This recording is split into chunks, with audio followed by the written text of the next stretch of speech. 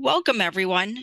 My name is Rebecca Tabor. I am the state coordinator for Connecticut History Day, and I'm really excited that today we are starting a very new program to highlight some of the wonderful resources that you can use in researching your History Day project.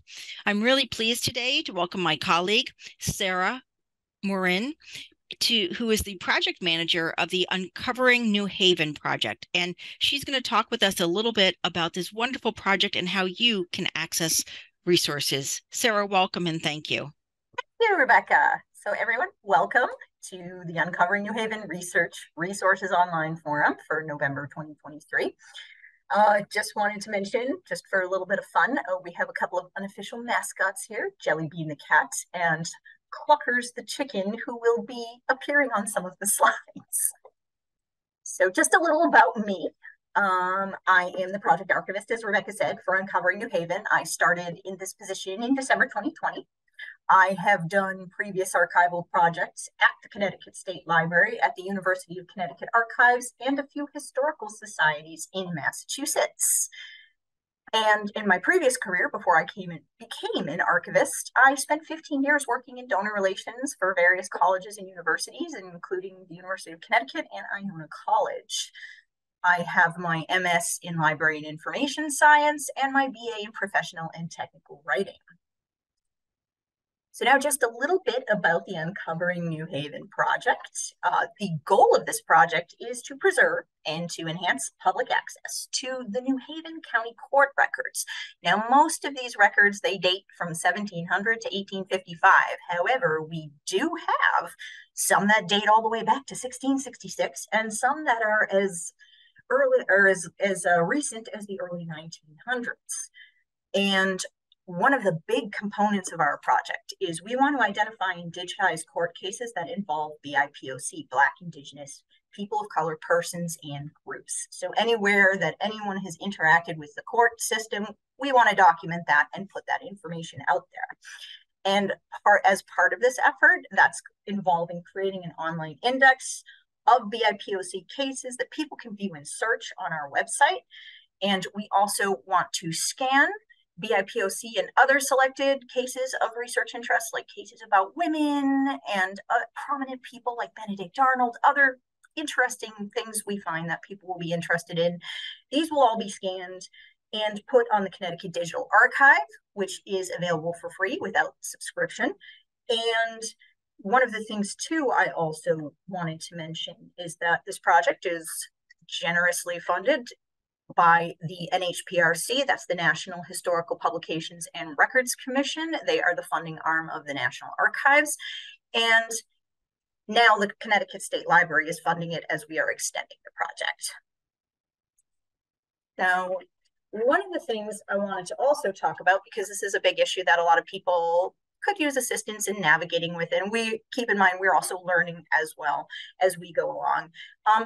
We are talking about people in the records, and the terms that were used in previous eras were the polite terms for then, like, for example, Indian, but that we do not use today for many reasons. So this is how we are talking about the records as we're writing about them, as we're presenting about them.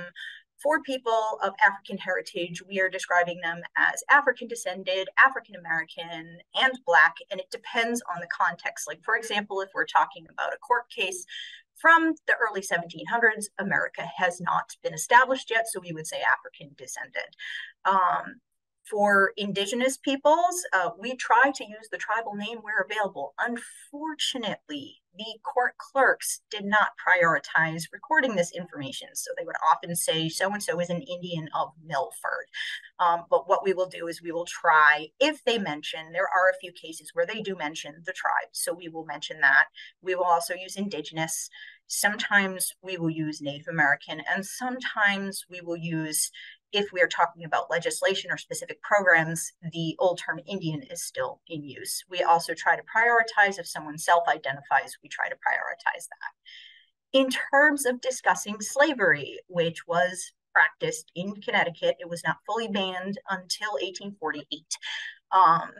What we do is, when we are talking about specific people, we are trying to get away from the sort of master-slave dialogue and and people who are enslaved, we say enslaved.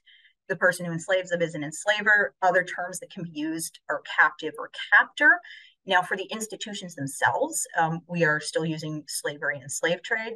But if there is a reason we need to use the outdated terms, we put them in quotes. So we try to, basically what we're trying to do is just trying to be sensitive and conscientious about the language we're using. I do have a handout of places that we have our full policy document on how we're talking about different groups and things. It's on our website. It's also on the handout that I'm going to be providing along with this presentation. And there are also other great resources that are on our subject guide that I will talk about later, where if people are looking for, oh, what's the right term that I should be using to talk about this? Or what are old-fashioned terms that we need to use for search purposes, because this is what they would have been called back then. So before I delve into the records themselves, just a really brief history of colonial New Haven. It was founded as its own colony 1638 by a group of English Puritans that were led by Reverend John Davenport and Theophilus Eaton. And according to American historian Perry Miller, New Haven was the essence of Puritanism, distilled and undefiled, the Bible Commonwealth, and nothing else. However, because New Haven sheltered regicidal judges who fled England after condemning King Charles I to death, King Charles II, when he was restored to the English throne, he merged them with Connecticut Colony in 1664. So at this point, you might be asking yourself, why court records? Why do we look at them? Why are they important for research purposes? Well, one of the main reasons is people from all rungs of society appeared in court. So it wasn't just the wealthy appearing in court. You had people all rungs, all ancestries, all genders appearing in court. And in fact, a court case may be the only place where there's a documented record of someone's existence, especially if they were poor or marginalized. And court cases themselves can provide a lot of information about people in their lives. For example, debt cases. There's a lot of debt cases, so you can see kind of what people's financial situations were. There's land disputes, so you can kind of see where property boundaries are. And then also, as I mentioned, regarding chattel slavery, that was the form of slavery practiced where enslaved people were literally property. So you will see them listed in things like estate inventories and in lists of debts. So it's a really good way to trace people of African ancestry is through these records, such as court cases, wills, probate records. They're more likely to provide actual names of African American, Black, and Indigenous people as compared to other records. So what kinds of documents might we find in a court case? Well, most commonly, you're going to find a writ, which is a summons to trial. It's a formal summons that somebody must appear in court to answer to so-and-so who's launching a lawsuit. If it's a debt case, you're going to find things like promissory notes, bonds, lists of debts. You might find, if you're lucky, summaries of court proceedings. Like you might find a little summary of like what happened in the trial. You might also find if there are depositions with other witnesses, testimony from them. If there is a lawyer present, there will be pleadings. Maybe someone designated someone as their power of attorney. You might see that. Account lists of court costs, so like what it costs to appear in court, travel, other costs. If witnesses are summoned, you'll see those summons. And then if we're really lucky, we might get a jury verdict so we can see what happened in the case. You won't necessarily find all these documents in every case, but you will find at least, usually there's a rate and a list of costs. So these are like all the things you could potentially find.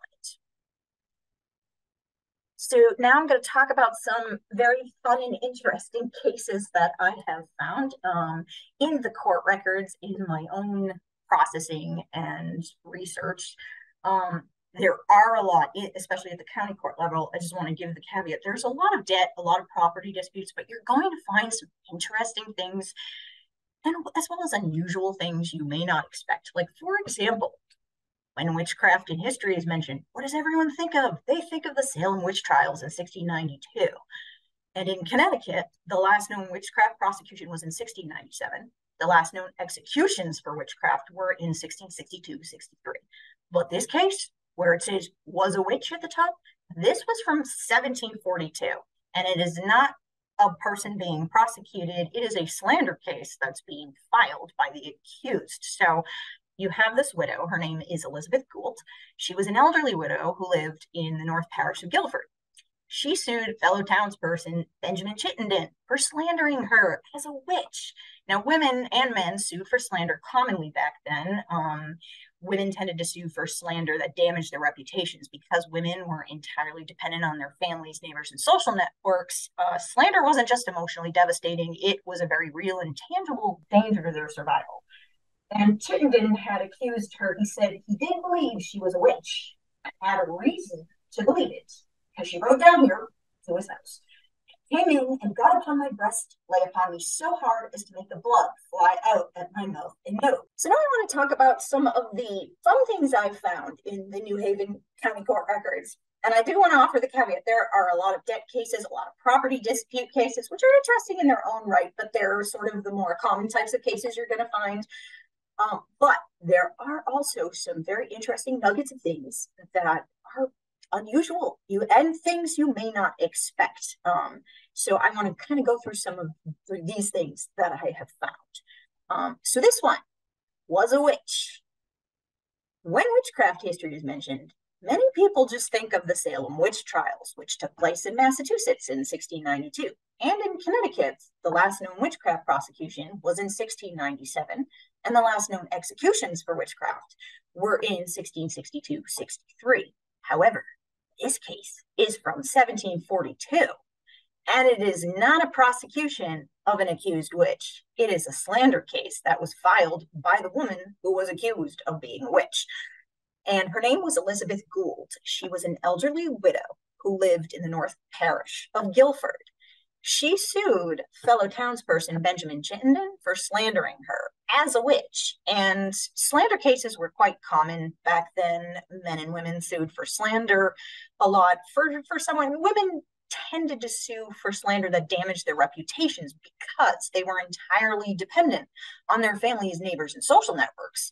So slander wasn't just emotionally devastating, it was a tangible and real danger to their survival. And Chittenden's accusation was quite colorful. An excerpt from the case, he did believe she was a witch and had a reason to believe it because she rode down here to his house and came in and got upon my breast, lay upon me so hard as to make the blood fly out at my mouth and nose. And Gould countered that the reason he said these things is because he was jealous of her happy state, her happy estate.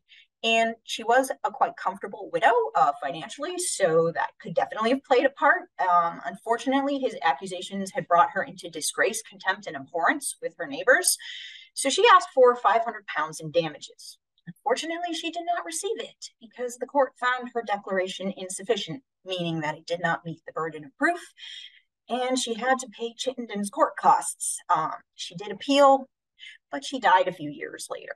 So very sad case, but very interesting because it sheds a lot of light on how the belief in witchcraft didn't just go away after Salem, although women didn't tend to be prosecuted for it, women and men. Although if this happened in 1642, she probably would have been in more danger. So this one just speaks for itself. This was the first piece of evidence I found involving Benedict Arnold. So what I didn't know about Benedict Arnold, I mean, everybody knows who Benedict Arnold is, but it's not as well known. He was a pharmacist and a bookseller in New Haven in the 1760s. So he lived in New Haven for quite a bit until he left for the Revolutionary War. And during that time, as many men, did, they got involved in a lot of debt cases, especially if they were traders or involved in any kind of business. And he was in at least 70 cases. Him or his family member, like his sister Hannah, also had some debt cases in there. And sometimes he was the plaintiff, sometimes he was the defendant. And I picture this case because this was the very first one I found, and I was thrilled because I wasn't expecting it. And this is a promissory note, and it was signed by Benedict Arnold. According to this note, he owes £19, 17 shillings, and 1 penny farthing on demand with interest until paid to one Dr. David Atwater. So that was really cool finding this. Now I want to talk about some interesting cases we have found involving Black, Indigenous, and people of color in the records. So we have Phyllis and Sabina. The case on the left, that is the first case we discovered with an African-American plaintiff. Her name was Phyllis. And a lot of times you'll notice that until the Revolutionary War, afterward, people of color did not generally have surnames. They started picking surnames later, but right now, these women in the court records, they do not have any surnames. And until this case, until Phyllis's case, where she's the plaintiff, usually Black people, African-American people, African-descended people, they were subjects of cases because a lot of times there was usually disputes between enslavers, or they were defendants because they owed a debt or had committed theft or another crime or something like that. So in 1765, Phyllis is a free woman from New Haven. She sued John Clark of Colchester for assault and false imprisonment. He was most likely trying to enslave her. She asked for 200 pounds in damages, which was quite a lot of money. Because Clark failed to show up to trial, the court awarded her full damages plus her court costs. So this was one of the nicer instances of justice that I've seen in the courts. So this next case, before I give an outline of what it was, I have to explain paper wasn't as plentiful in those days. So it was common for court clerks to use the backs of other documents for making records and notes and things. So we found this advertisement on the back of an evidence summons for an unconnected trespass case. It is an advertisement, it's from 1750, and it requests the return of Sabina. She was 20 years old, an indigenous woman, presumably enslaved or bound in servitude. She had escaped her captor, George Gorham of Stratford, and he offered £5 for her recapture. Unfortunately, because this was just an advertisement we found on the back, we don't know what happened to Sabina, and to date, we haven't found any other available records, though we're definitely keeping our eye out just to see if we can find anything. Here's another interesting case we came across. This was from 1716, so one of our earlier cases. Micah Palmer of Bradford, he sued Mehitable Whitehead. Oh, it was not Branford, not Bradford. He claimed she falsely accused him of abusing his role as administrator of an estate. So this was another slander case. He said that she said that he had committed such underhanded cheating tricks and had many times feathered his nest with such tricks. So not only did Mehitable, she did not back down. She issued a written rebuttal, pictured here, to the court, requesting that the charges are dismissed because she argued he did wittingly and willingly cheat her and feather his nest with the money. And the reason that this written rebuttal is amazing because historians estimate that female literacy rates in the 1700s were only around 40 to 45% as compared to 80% for men. And then in this case, not only did she win the case, Palmer had to pay her court costs. So it was another interesting outcome. And another unexpected thing that I did not know before I started delving into these records is that some women were attorneys for their husbands in the early 1700s, which was especially interesting because married women couldn't represent themselves in court. Their husbands were legally answerable for them. And this principle was called coverture. If you were a single woman over 18, if you were a widow, you were allowed to conduct lawsuits on your own, but around 95% of colonial women married at least once in their lifetimes. So the majority of them fell under coverture. However, wives were expected to serve as competent and capable helpmeets. So they would carry out the wishes of their husbands in business matters and in court. And they also tended to serve as the executors of their husbands' estates in the 1600s. And up until the mid-1700s, when you started to see a shift where more male relatives were designated. And some women, again, were literate enough to serve as their husband's attorneys. This is a case from the 17 teens. Anna Guy of Branford, her husband, John, highly prolific debt plaintiff. He sued a lot of people for money. She served as his attorney in 5 of his 31 cases at the time. And now we come to a more interesting and colorful part of the records, crimes of sin. So we have, these were prosecuted in colonial Connecticut under Rex. This is a formal Latin title for the King of England because Connecticut was answerable to the crown at the time. Now, if there was a ruling queen, it would be under Regina. After the Revolution, these kinds of crimes were prosecuted by the state of Connecticut. And some of these offenses we would not prosecute today. but others we still would. So for example, one of the cases pictured here, the one on the far left, this one would still be prosecuted today. This was a complaint from 1772. There was a man named John Leach of New Haven. Apparently he was attempting to drug certain young unmarried ladies in said New Haven with Spanish flies in order to seduce them. So that would definitely still be prosecuted today. These other two cases involve fornication and profaning the Sabbath, which we would not prosecute today. The thing to know is that fornication prosecutions were very common in the court records, second after debt in the early 1700s. Not even married couples were immune to such charges because the authorities kept careful note of how soon full-term babies appeared after weddings. And on the far right, we have a complaint from 1745. Aaron and Elizabeth Morris delivered, quote, a perfect child only 6.5 months after they were married. Now, the punishment for this offense was either whipping or paying a fine. Whipping was more common in the 1600s, but fines became the norm in the 1700s. And these kinds of prosecutions started to lessen as the 1800s approached. So fewer and fewer people were being prosecuted. And then the case in the middle, profaning the Sabbath, as well as other holy days of obligation. So in addition to Sundays, Puritans were often required to attend a lecture by their minister, generally on Thursdays. This was known as lecture day. And then in 1714, you have Abel Holbrook of Derby. He was prosecuted for violating the sanctity of lecture day. The complaint stated he did, contrary to the law, sometime about the 10th of March, last passed upon a lecture day at night, entertained several persons at his house unseasonably.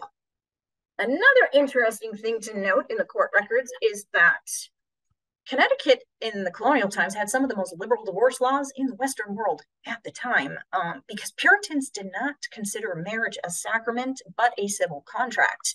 However, it was still harder to get a divorce back then because no fault divorce didn't exist. You had to have grounds. And in the 1700s, grounds were desertion, adultery, bigamy, and fraudulent contract. And you could try for cruelty, but that as a grounds alone was not allowed until the late 1700s. And I just wanted to show one of the most unique and colorful divorce cases I've found to date. And these were handled at the Superior Court level because you needed an act from the General Assembly. So you have Obadiah Munson versus Rachel Munson in 1778. So this happened during the Revolutionary War. Obadiah had met Rachel while he was boarding at someone's home in Wallingford, and she claimed to have fled from Long Island for fear of the British troops occupying New York. And she presented herself as a most reputable character, but was now reduced to the greatest distress, and became obliged to subsist herself by her own labor. Though she had heretofore been supported in elegance and lived delicately. So she represented herself as this sort of wealthy single woman. Very, very good catch. So he fell in love with her, married her. But then after the wedding, he discovered she was no other than the infamous Rachel Page of Branford. So a person who had been lately convicted and punished for theft. And she had given birth to an illegitimate child as well, which was also punishable legally back then. And as if that wasn't scandalous enough, he discovered the real reason she had fled from Long Island wasn't because of fear of the British, but because she had beat and wounded her own mother in such a horrid manner as obliged her to fly for fear of the resentment of the people. He was granted his divorce. So another thing for people who are investigating the county court records and the Superior Court records of New Haven, this is really important to know. Spelling was not standardized back then. Grammar was not standardized back then.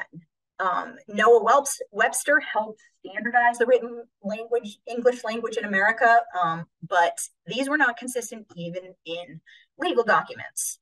Court clerks would spell words phonetically or according to their own personal preferences. And this case is particularly intriguing because modern grammar sticklers would consider this an abomination. This is a case from 1792.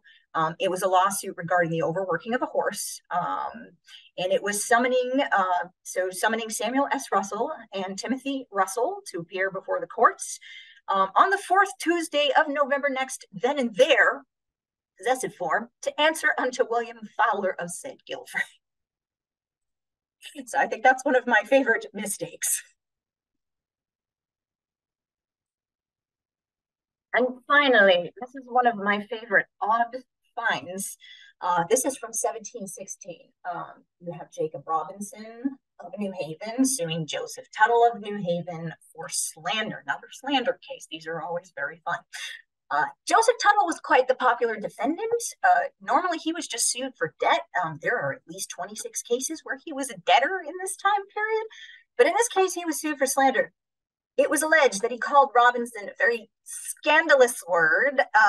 And if you want to know more, I have a link because I don't want to say the word. I don't want to get in trouble for saying the word. But yes, it's a scandalous word in front of several people at Thomas Smith Jr.'s house. And apparently, the court clerk was skeptical of Tuttle's innocence because what you see here are doodles on the back of the smaller paper, which was a presentment. The doodles read, "Whatsoever you think, you suddenly speak. Quick quid," which is essentially Latin for whatever. "Joseph Tattle, don't you prattle," sweetly smiles.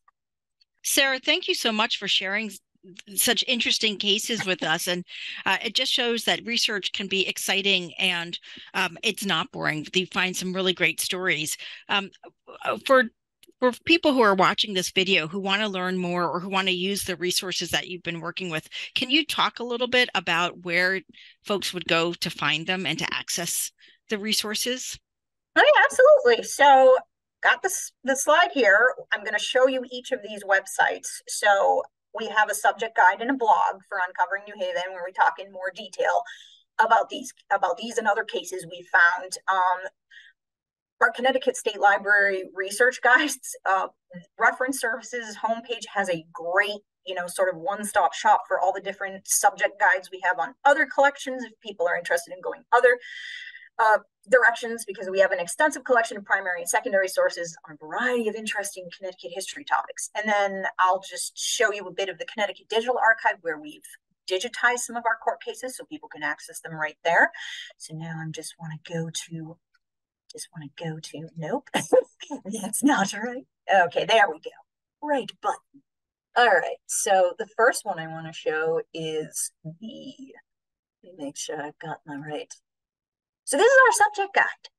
So this is all the links that I'm talking about will be provided on the handout, and I will show you people how they can easily access that as well.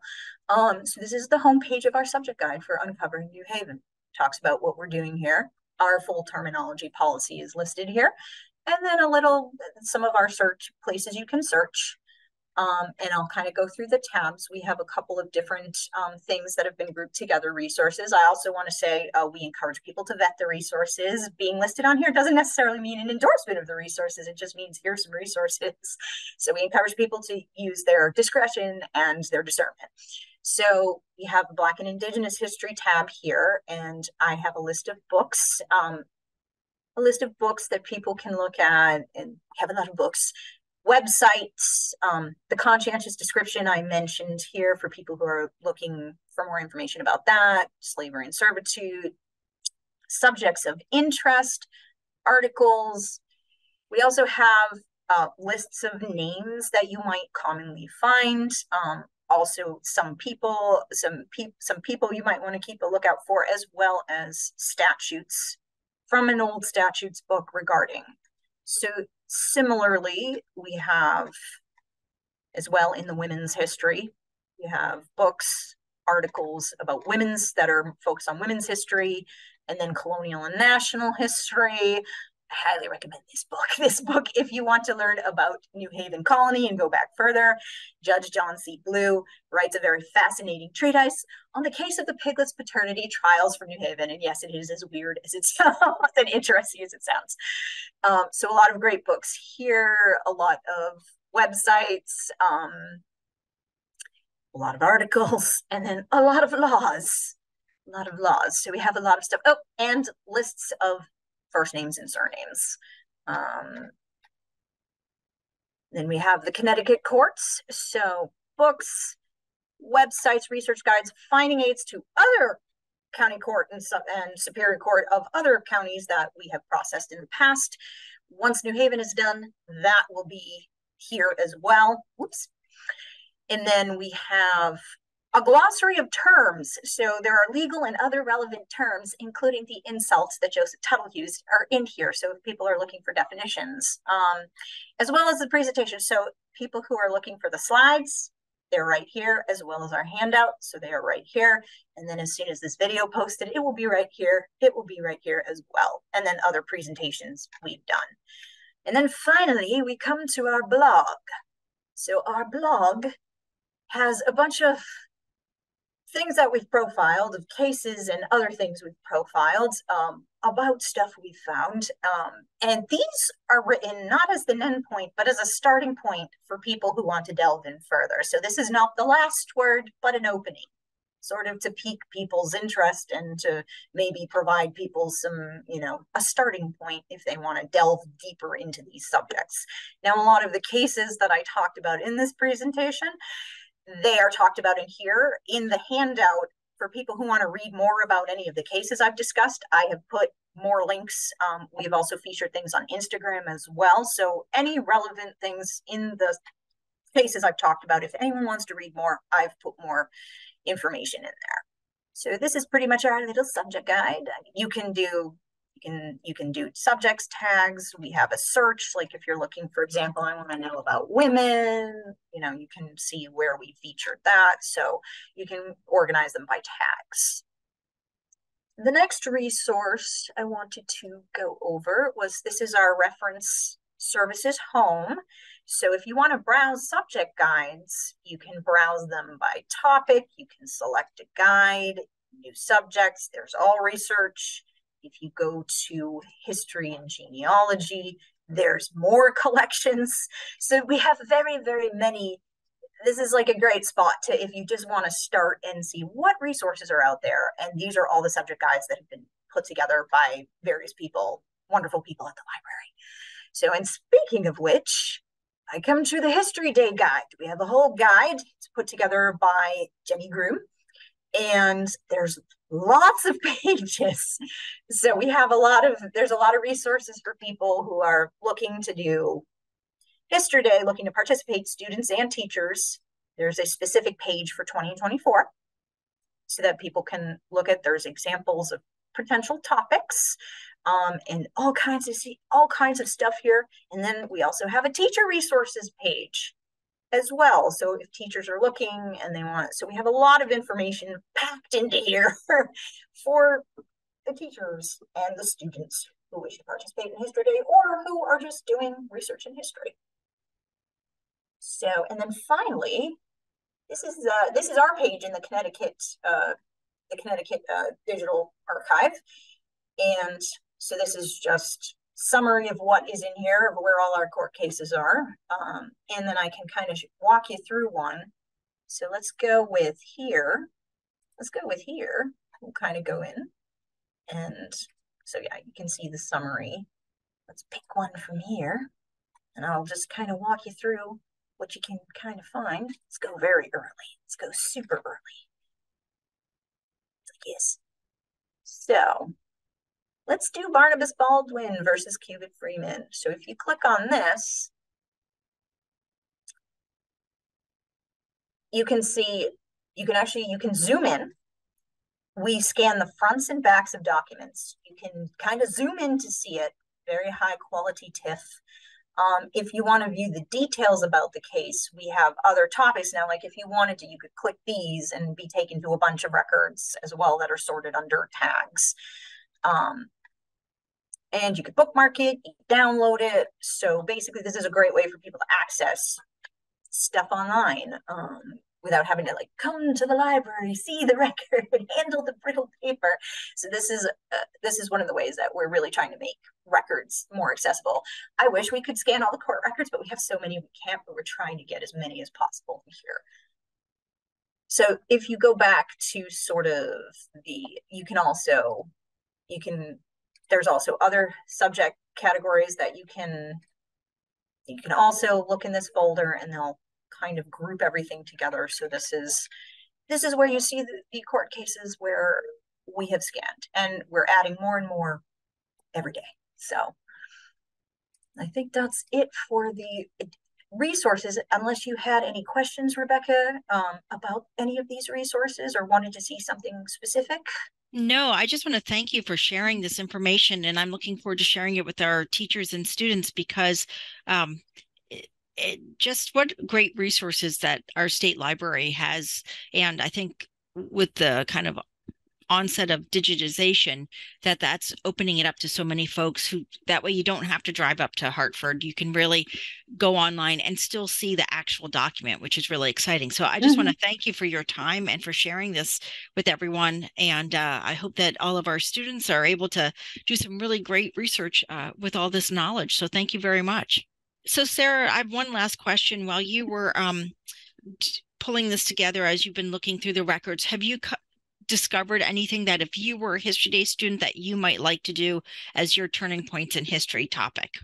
Oh yeah, the 1700s is in particular a great century of transition. I've written a few things about it in the blog. I did 100 years of tradition. So there are a couple of major transitions that happen. Transition from loyalists to patriots. So I've written a couple things on that. Transition from the Puritan era mindset in the early 1700s to approaching the industrial age in the late 1700s. Transition from British colony to America. So there's a lot of great transitions. There's even some kind of transitions, like, for example, the transition of women from competent and capable helpmeet to more sort of ornamental and leisure gentility. So there are some also, so you're not going to see women serving as attorneys in the late 1700s, but you would in the early. So there's some interesting transitions, some forward, some not so much. There's also some transitions I've found where in some earlier codes in New Haven, there were animal cruelty laws, but those disappeared from the law book that I had all those documents from. I did not find any later statutes. So there were animal cruelty statutes, but they seem to have disappeared. Oh, interesting. So there's some really interesting kind of cycles as well. Another thing people could look at is that there was a time after the revolution where it might have been possible for, women to gain rights, as well as there were Black freemen who were allowed to vote and own property in Connecticut until the early 1800s, when that was taken away. So there are some little things right there to look into. Is the transition also from the revolution, as well as to the 1830s. There was a transition as well. So there was a little bit of a loss of rights for women and people of color that were not regained until later in the 1800s, early 1900s. So there's always lots of transitions. I can think of another case too. The transition of the legal system. I came across a case in the 1760s where the man made an argument based on a technicality of a contract, and he would not have won that argument if it was still more of a puritanical mindset. His son became an apprentice, and this is a really interesting case. His son became an apprentice to, I believe it was a tailor. His name was Nehemiah. He ended up committing fornication and then coming down with a venereal disease, and this made him unable to work. So his father, Mordecai Marks, he was actually a Sephardic Jew who converted to Christianity and came to the colonies.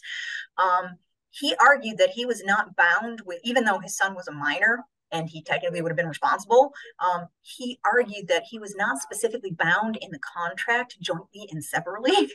So he actually won his case because he technically wasn't bound. So he technically wasn't. So it was really interesting because 100 years earlier, and I think this case happened in the 1760s, 100 years earlier, the Puritans would have been like, no, you're guilty. So you see more of technicalities, more sort of, it's more complex. You definitely needed attorneys to help navigate the increasing complexities of the legal system. Whereas the Puritans were like, we're going to find the guilt, we're going to root it out. And so Nehemiah Marks it's interesting because he does end up living a long and full life. He ends up getting married, fathering 8 children, and becoming a loyalist and fleeing to Canada. So Oh my it's gosh. very colorful. You find a lot of stuff when you start kind of looking more in depth into the court cases. So, and of course, people are going to come into the court cases. They're going to find their own threads to pursue. I have one of our library staff is really interested in the lists of goods and what they portray about prosperity and trade. She actually takes careful looks at the lists of the goods, and she's done some kind of background research for her own interest on how that indicated that trade was increasing more, the bigger availability of goods. So everybody always has sort of their own kind of like view that they're like bringing in. So there's always something to find in that might pique someone's interest. And there's so many different directions you could go. That's really interesting. I was amazed when you talked about women attorneys. Yes. That was amazing to me, and it's interesting, kind of that sometimes you progress with rights and Yep. sometimes you regress. But And yep, we were that was unexpected because we were like, really? And then I did my research, and they're like, yes, absolutely. But it wasn't because I think the reason that women lost that is because it wasn't grounded in the fact that women were autonomous beings with rights. It was grounded in more, you need to be helping your husband, and you need to be competent and capable, and living where it's more of a settlement, more of a frontier. We can't afford the leisure gentility kind of like, fragile flower. We can't afford that trope right now. So not right. until things are more prosperous, more settled, more affluent, then you start to see the emergence of these sort of the leisured class kind of thing. So Well, uh, it sounds amazing. What a great opportunity for you to delve into such interesting records. Thank you so much for sharing this with us. We really appreciate it. no, you're welcome. It was a pleasure. And one of the things I hope too is that by sharing, what I've found, that other people will be like, oh, hey, I want to delve into this and find stuff too. And it's like we've had like people from like students to like really advanced scholars. So like the great thing is it's like so many people can delve into it and find out more. And if someone wants to come to the state library, do you recommend the best thing is to call ahead, or how? Yes, there's actually so we have a couple places. So in the teacher's guide, they actually have a whole guide of like if a teacher wants to bring students, what they can do. Definitely call ahead, make appointments. Also the fact that I am processing these in an offsite facility. So there are retrievals that are done. So it's definitely best to plan in advance. The state library's website has a whole page about what to do, like, if you need a library card, like, so there's information on our website as to how best, and then also who you can call, and then to get hours and things like that. So definitely best to plan ahead if you need to come and look at various resources that don't circulate or that are print based. Definitely would be good to call ahead, make appointments, make arrangements. Okay, great. Thank you so much, and thank you for your presentation. Oh, you're welcome. Thank you.